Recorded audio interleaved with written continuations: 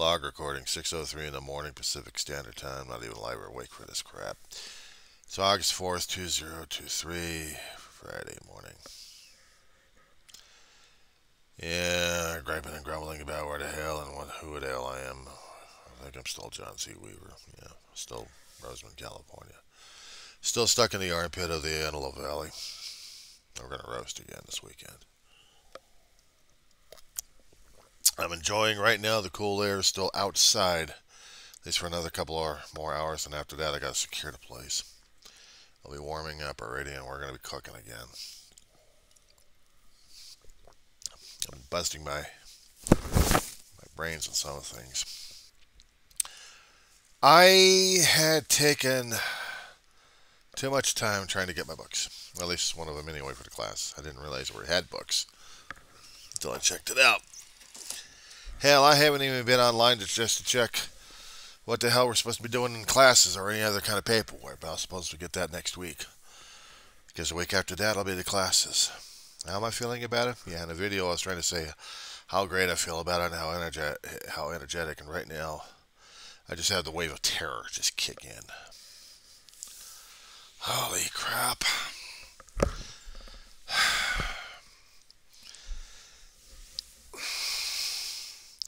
It got to me on a hell of a lot of occasions when I took time off from college and sat around and just been a nervous wreck or an emotional basket case. I kicked myself in the ass because I couldn't get myself to school and do what I wanted to do in the first place. Just get a college degree. I don't care if it's the lowest damn thing out there. At least I know I accomplished something in my fucking life. At least I know I'm fucking doing something for myself. And no matter how screwed up the damn thing is, at least I was actually able to do something in my life that mattered a damn. I mean, it matters to me what I'm doing. It matters to me that I can look at myself in the mirror and say, I'm a college student. I can do this shit. I can kick ass with the rest of them. I don't have to feel this damn miserable. Trouble is, I've been feeling this damn miserable for a hell of a long while. And sometimes I did have a few doubts whether or not I'm actually going to be able to get through this shit or not. But I know one thing, I'll be disappointing the living crap out of my family if I don't do this. I know, they probably want me to do it for me. Yeah, I do it, but I'm doing it for them. And honoring them. I screwed around 2 years, and I said 2.5 years, and the half year was just during full-time work, and I couldn't go back to school to do maybe 1 or 2 classes because of my damn fluctuating schoolwork. Retail hell does that to you. I didn't have set hourly things regarding retail. Retail, you had to deal with flexibility all the damn time. So it made college almost virtually impossible for me to do again. Despite the fact they may have tried to accommodate it, they couldn't accommodate my schedule. I still had to miss classes. So, still call it a half semester screwed up. But the other 2, before I got the full-time gig, it just kicked my fucking ass on this. I mean, right after high school, my mother was expecting me to continue on, despite the fact I struggled. I did 4 years instead of 3 years like everyone else would. I fucked around with the 11th grade.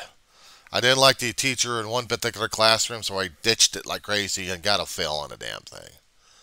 It dropped my grade down to the point where I had to redo the entire 11th grade.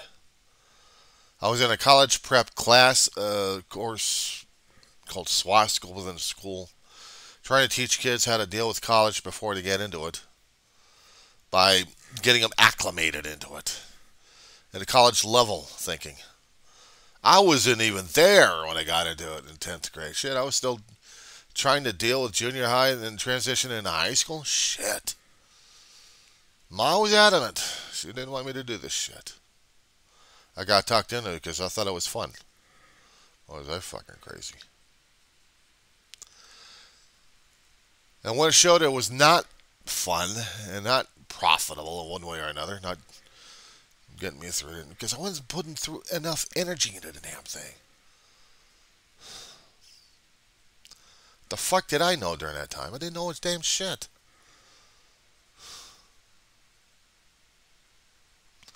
Talked to him because a friend of mine talked me into the damn shit. Gullible son of a bitch.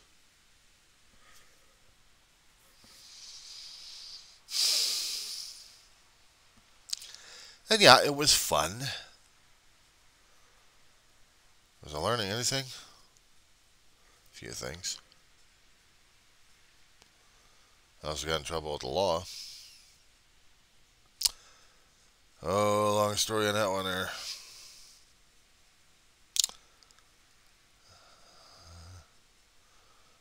Alright, I'll say it anyway. There was a camp out. I needed camping tents. Actually, I needed camping stakes for a tent. A friend of mine was also in the program. Grabbed our bikes, took off during class time. Went over to a nearby sporting goods place, got stakes. Just about hauling ass for home. And then we got pulled over by LAPD's Operation Stay in School program. OSIS.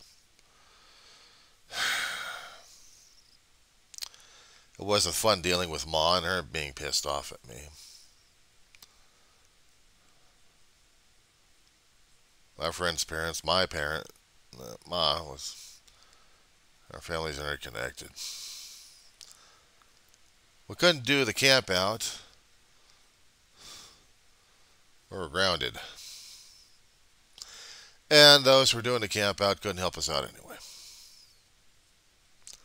Shows you your friends right there.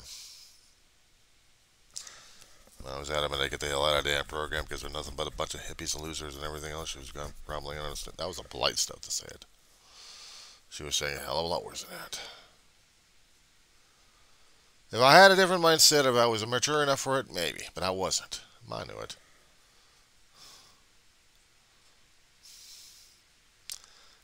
I didn't want it to succeed. I don't know.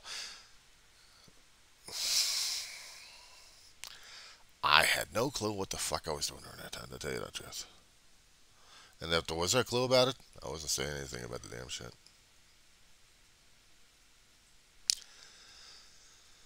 Got into college, didn't exactly help me very much, SWAS did.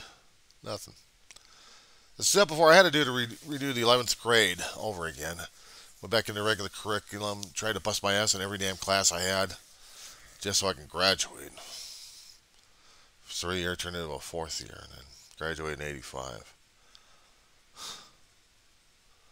Older, but pissed off at myself. I was very much pissed off, I guess, maybe. Graduated out of high school, yay. Scared to hell dealing with life. Ugh. Going to college, I expected bigger things out of me. I didn't know what to expect. I still had a heart and the mindset of a kid.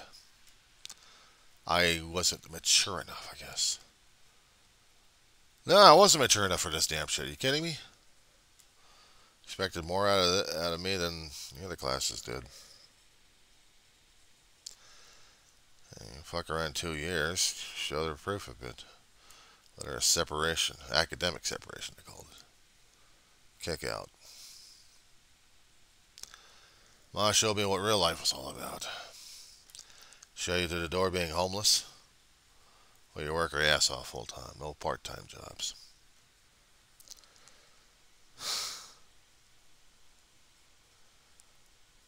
Yeah, I had to learn it the hard way.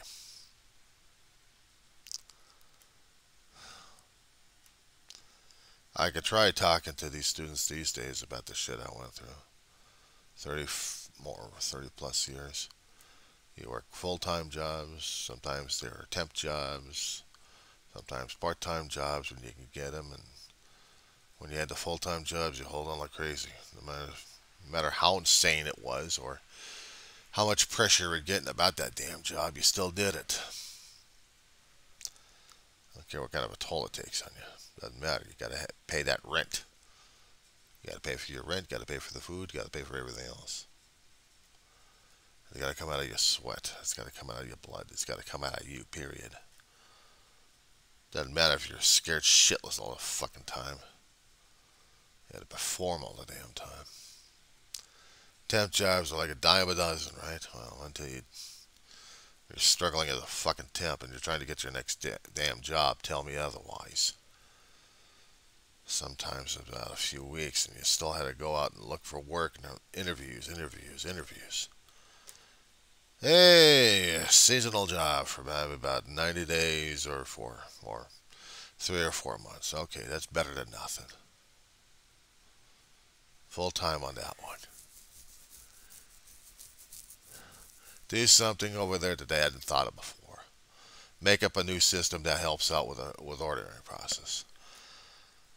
I worked for Leslie Swimming Pools as a temp. No, seasonal actually.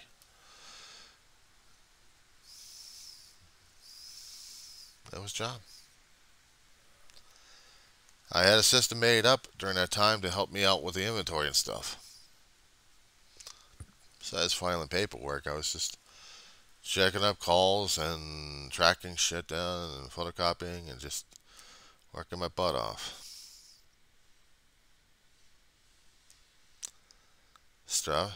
Tough, but I didn't mind it as much.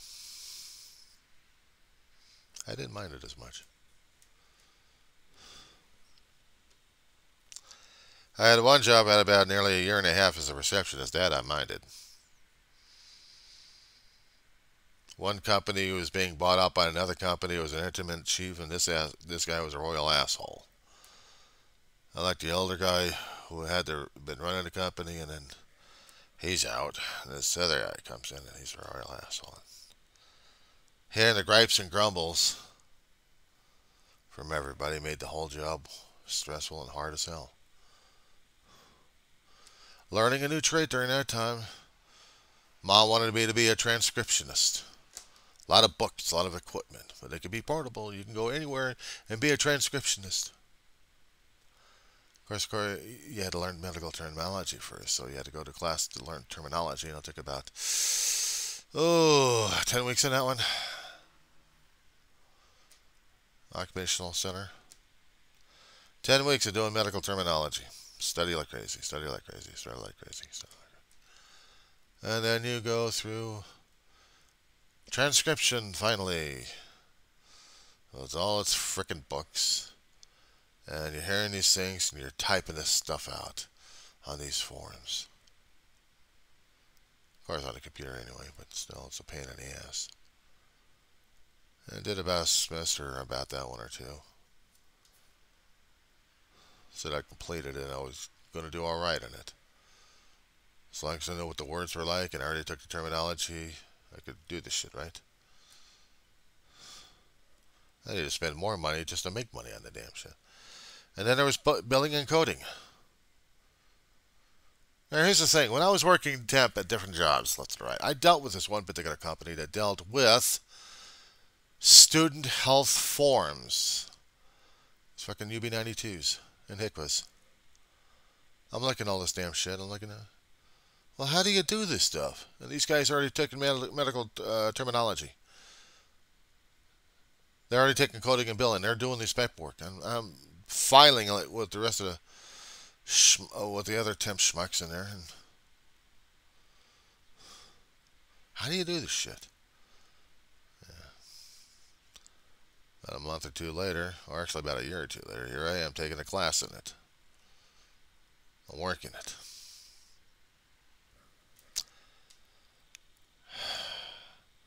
'98. After surviving retail hell, nearly a year and a half working over at Macy's. Sales clerk, busting your ass, busting your muscles. Didn't get killed in there, thank God. But no, store manager was being a jerk. Nobody liked him, but they tolerated the son of a bitch.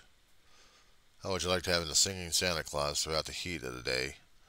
Singing Jingle Bell, Jingle Bell, Jingle Bell Rock. Everybody wanted to toss that damn thing out and destroy it, but nope. That was a sole item that the store manager would keep doing for the Christmas season. It's fucking July, hot as hell. We're doing Christmas already. Oh my God, the people and the employees wanted to strangle this damn Santa Claus.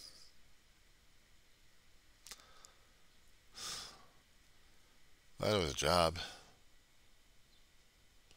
Part-time to a full-time job, and I'm still busting my ass in a damn job. I just was happy to work in a damn environment. Ma wasn't happy about it, but she's, not complaining as much. I was working, I was making money, but, you could do better, you could do better. You can go out there looking for more work. More money, more money, more money. Not saying if things are going to be happy for you, no. Survival, survival, survival. Money, money, money, money, money, money.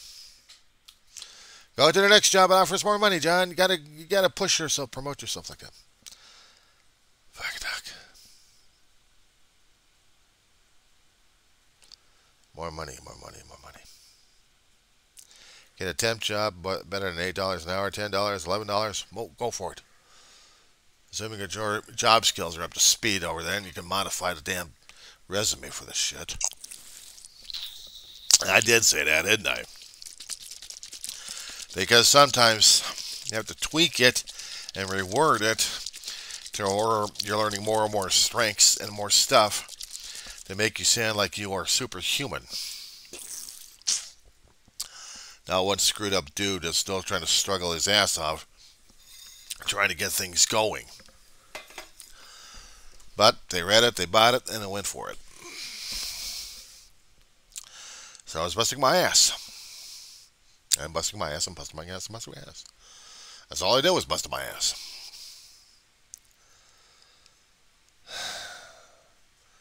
That's all I've been doing is busting my ass during those days. I get the job for a Blue Cross from hell because I had the terminology and I knew how to do billing and coding. And about a year earlier, I had experience. So the same temp agency, and they had that on record, that I had about 3 months worth of call center experience. Headset. Thank you for calling this company over here. How can I help you? That's a make merger project. First Interstate was being swallowed up by Great Western. First Interstate was going out. Great Western to pick up the bank accounts. And we had to tell people and transfer over to customer service, but we'd help them out with their banking needs shortly. They call it the Bank Integration Project. Teletech was the company doing this stuff. Teletech dealt with a lot of call center jobs. I found out how much they charge for part-time next to a temp. I'll stick with being a temp. Yeah. Besides, they had better hours. I wasn't gonna do that shit, but I did the Bank Integration Project, and I kept that on the resume. So I had call center, and the temp agency didn't really have any bad reports about me anyway, so they kept me on a file. So when the job came up for the Blue Cross of California Provider Care Department, Blue Cross California / WellPoint, and the Provider Care Department, they needed temps in there to man their eligibility area. They train it for about a month, actually about a week, how to get up to their system, and then you're on your own.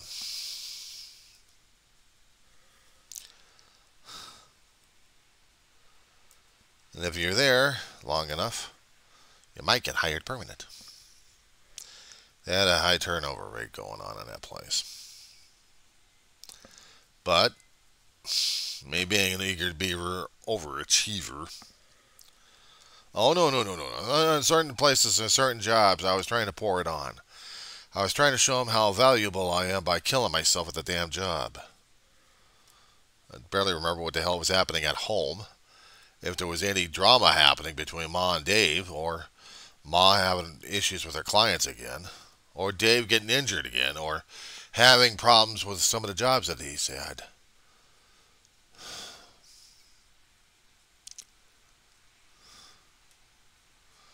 Or maybe somehow Ma or Dave or each other pushed each other's buttons where they weren't talking to each other.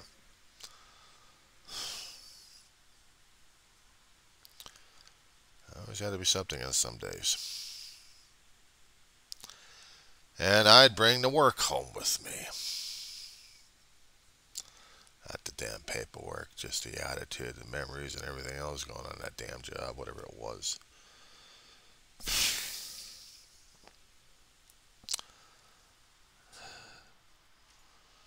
The job from hell, well, one of them anyway. Several years working in a call center, dealing with the eligibility, and then switched over to claims department.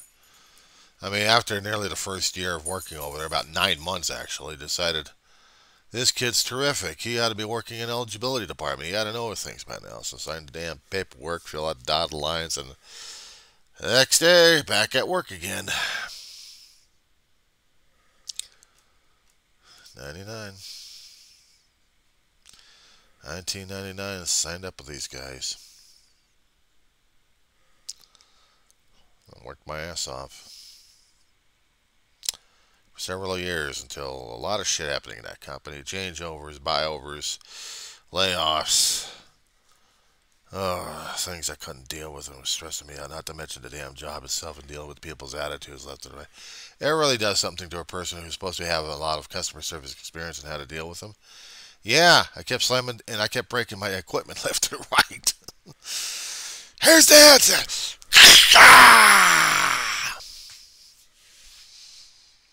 Without the sound of this, just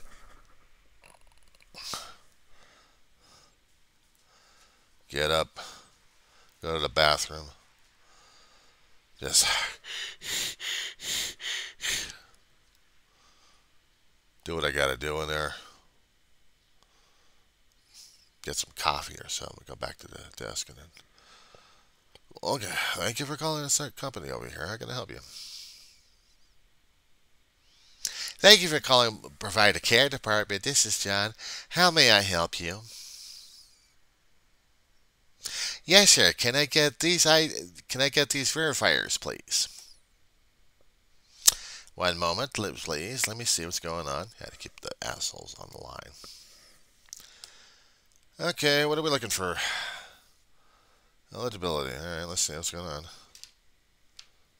So what's going on with you? Yeah, I don't want over here again. Get into a chit chat with these people over here sometimes. Okay, what are we looking for? What kind of benefit? Yeah, hang on a second. Ah, crap, damn thing's taking a pipe. Yeah, hang on, I got my system dragging its butt again. Yeah, still gotta get you online. I'm not putting on hold yet. Well, I got a backup system still working right now, and it's also dragging its butt off. I'm seeing the other coworkers over here shaking their heads and about to toss their headsets out the window again. Yeah, let me check. Okay, here we go.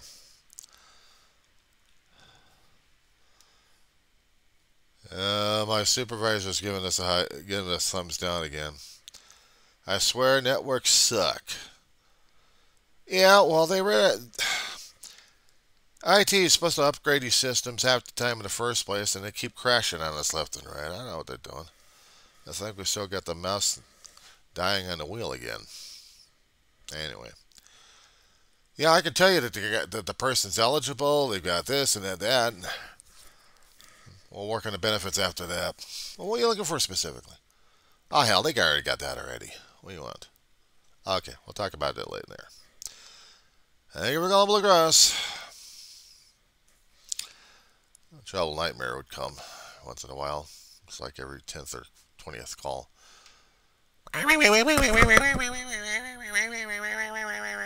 Whoa. Hey.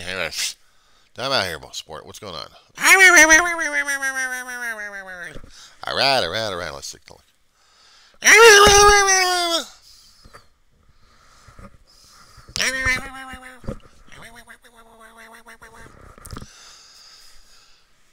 You know, I can't help you if you cannot help me at this point. Now, what are you trying to look for again? And slowly this time, I'm still trying to get this information here. I can help you, but if you're gonna be screaming and yelling at me, I'm not gonna be able to be of assistance at this point. Sometimes I can tell them about that one, and at times I can't because if I'm getting monitored, I get my ass ripped on that one. All right, what's going on? You got the identifiers? I can't take a look at them until I get the verifiers. Well, what's this information I need? What's this information? Okay. Thank you. Let's take a look. Okay, what are we looking for? Benefits? Okay, fine. Yeah, they got the benefits over here. What the hell's major malfunction? Somebody else told you otherwise? Oh, good lord. All right. Yeah, I'm putting it in my notes at this point over here because every time we open up tracking at this point over here, we're supposed to have people reading our tracking to see what the hell's going on. Yeah. I'll make sure I'll pass it to the soups on this one. All right. Yeah, you try and have a good one yourself if you can. Just breathe, all right? Thanks. Click.